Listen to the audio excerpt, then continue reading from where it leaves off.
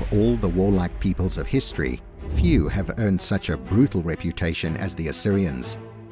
Hailing from part of Mesopotamia, roughly in modern-day Iraq, the Assyrians forged a series of empires that were some of the great powers of the ancient world. The greatest of these empires was the Neo-Assyrian Empire, which existed from the late 10th to the late 7th centuries BC. In its day, it was the largest empire the world had yet seen, stretching from Egypt to Syria, from the Levant back into Mesopotamia. Today, we explore the brutal punishments inflicted on enemies, rebels, and criminals in order to build and sustain this mighty empire, and learn why the Assyrians have their fearsome reputation. But before we tell you how the Assyrians forged their empire, we want to tell you about a very different kind of forge that sponsored this video. Serpent Forge makes handcrafted jewelry from solid sterling silver with plenty of awesome designs based on mythology, history, anime, and video games. Serpent Forge offers dozens of intricate designs to choose from, with a wide collection of rings, pendants, cuffs, and more. Their designs are seriously impressive and look great for any occasion, and they're sure to make a great conversation starter. We especially love how Serpent Forge takes inspiration from all over the world. From Princess Mononoke to the Nemean Lion, Serpent Forge's range of top-quality designs are unrivaled, and there's certain to be plenty of things that catch your eye. Like many other ancient powers, the Bronze Age collapse of the 12th and 11th centuries led to a decline in the power of the long-standing Assyrian state. It was not until the reign of King Adad Nirari, 912 to 891 BC, that Assyria bounced back in what modern historians call the Neo-Assyrian Empire. Mirari reconquered many of the lands once lost, including Babylon. But it was his successors, especially Ashurnasirpal II, 884 to 859 BC, who turned Assyria into a superpower. Ashurnasirpal extended Assyrian power into the Levant and Canaan. Other great kings like Tiglath-pilesar III and Esarhaddon would conquer Syria and even Egypt for a time. These conquests required significant military resources. The armies of Assyria were called the hosts of the god Assur, named after Assyria's patron deity, who also gave his name to the traditional Assyrian capital of Assur. These armies were comprised of foot soldiers, archers, charioteers, and advanced siege equipment that made Assyria the deadliest military force the world had yet seen. The Assyrian army crushed countless foes on the battlefield or slaughtered them in the streets of the cities they conquered. Inevitably, these conquests involved massacres, looting, rape, executions, and slavery, as with all ancient empires. But why are the Assyrians seen as uniquely brutal compared to other empires? Monuments and inscriptions from the time show the Assyrians inflicting and celebrating unusually horrific punishments that have earned them a sinister reputation. One inscription from the palace of King Ashurnasirpal II captures the brutality of a typical Assyrian conquest and the way in which the Assyrians took pride in, "I cut their throats like lambs, my horses plunged into their blood like a river, I filled the plains with the blood of their warriors as if they were grass." Assyrian inscriptions provide a long list of horrible punishments inflicted upon those who dared stand in the way of Assyrian ambitions. One of the most common forms of punishment for conquered foes was impalement. Many sources show soldiers and even kings being impaled for all to see. Assyrian impalement was designed to be simple and efficient. Spikes were driven through the chest, killing the victims rather quickly. Sources describe how these impaled victims were left standing outside the conquered cities as a warning to survivors and as symbols of the complete dominance of the Assyrians. In at least one case, Tiglath-pilesar III had the king of a city impaled outside the front gate after his defeat. Mutilation was another common punishment. Often, it would be combined with impalement. Reliefs from the reign of Shalmaneser III show prisoners being impaled on stakes after having their hands and feet cut off.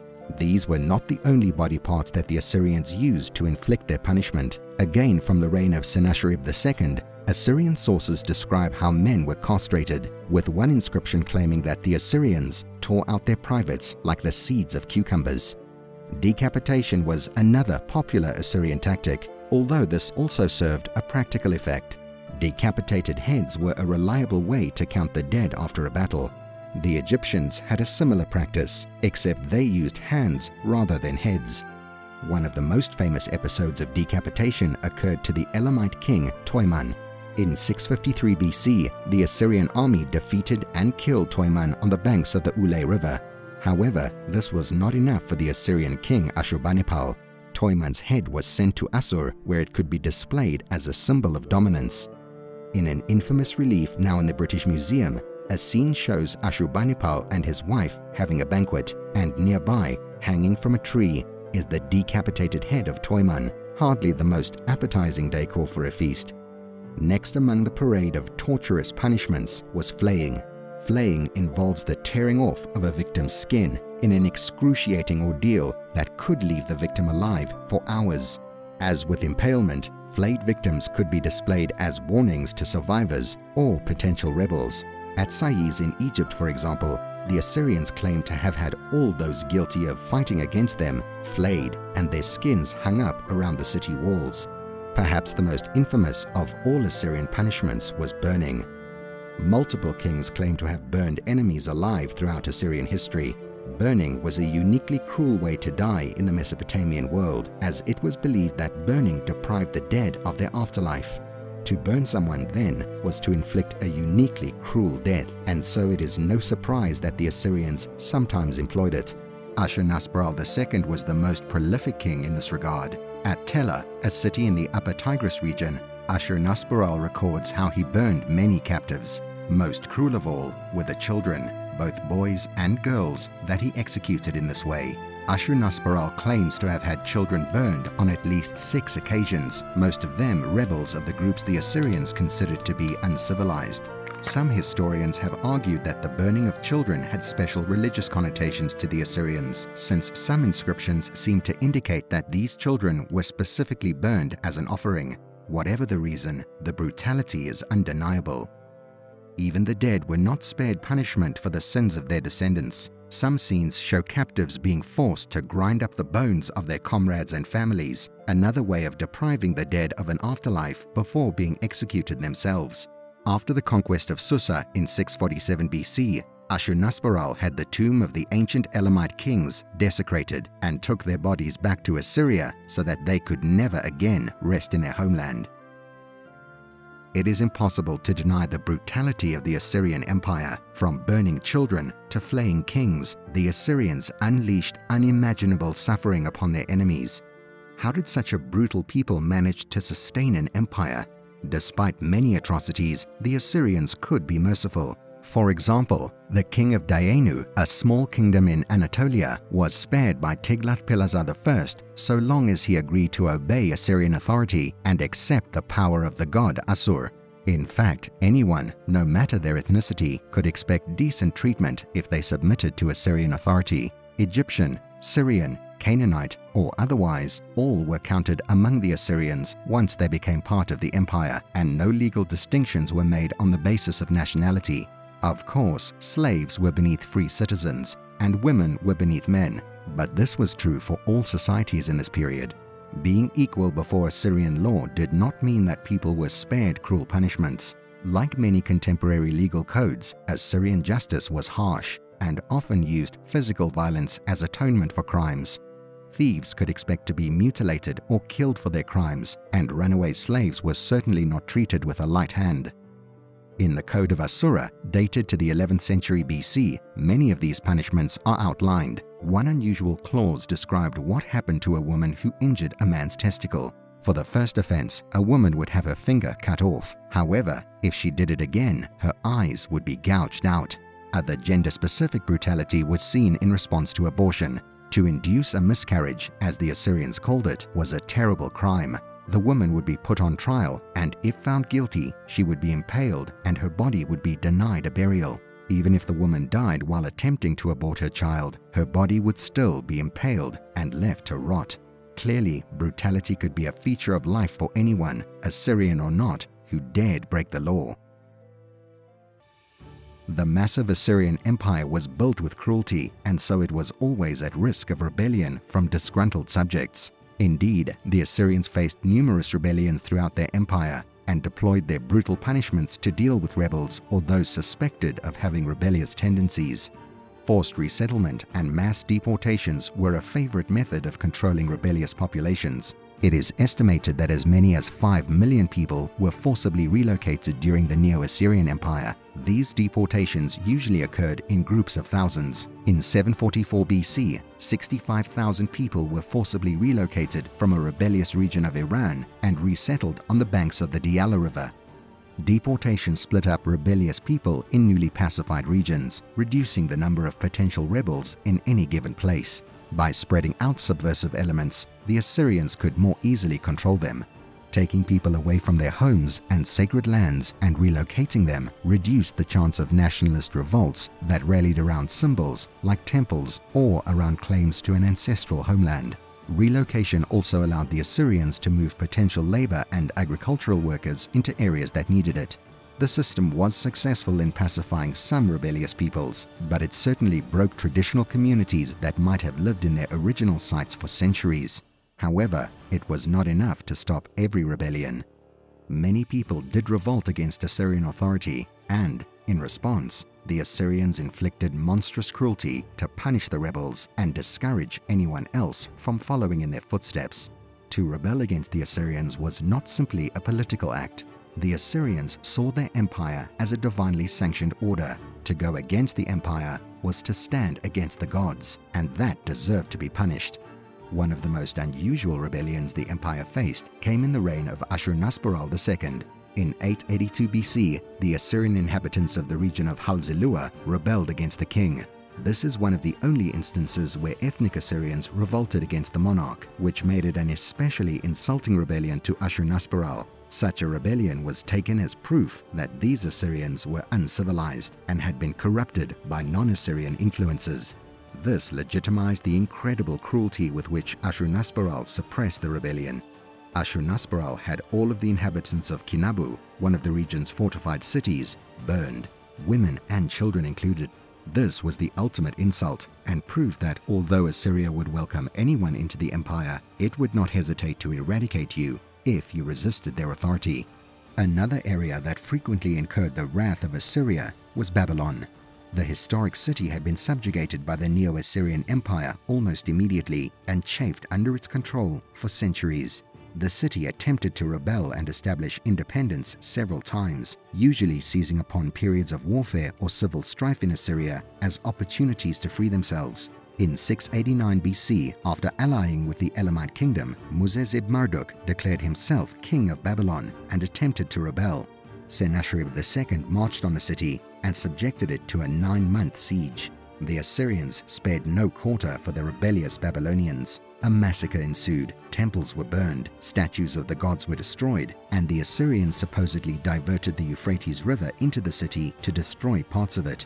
Muzezib-Marduk himself was killed, although the details of what exactly happened to him are lost. It took years to rebuild, but Babylon would again be at the center of a revolt in the 660s and 650s BC. The Assyrian king Esarhaddon appointed his eldest son Shamash-Shum-Ukin to rule as client king of Babylon. Meanwhile, he selected his younger son, the scholarly Ashurbanipal, as his heir to the throne of Assyria. Shamash was displeased with this, and after Ashurbanipal's ascension to the throne, he rose up in rebellion against his brother, using Babylon as his new center of power. Despite the blood relation, Ashurbanipal proved no less harsh on rebels than his predecessors. Babylon was besieged once again, this time for 2 years, before falling to the Assyrians once more. It was another massacre. In one inscription, Ashurbanipal describes his treatment of the bodies of dead Babylonians. Their carved-up bodies I fed to dogs, to pigs, to wolves, to eagles, to birds of the heavens, to fishes of the deep. Sources conflict over how exactly Shamash died, but most sources mention fire in some capacity. To kill a brother was a grave crime in Assyrian law, but even that did not save the rebel from his brutal punishment. The Assyrians are perhaps best known today for the role they play in the Old Testament. Using the Bible as a historical source is tricky, but enough evidence exists to corroborate plenty of what the Bible says about the Assyrians. Assyria's reputation for cruelty owes much to the biblical accounts, which shaped the perceptions of Assyria long before modern archaeology rediscovered how to read their inscriptions. The Bible mentions Assyria about 150 times, and it is usually seen as a force for evil.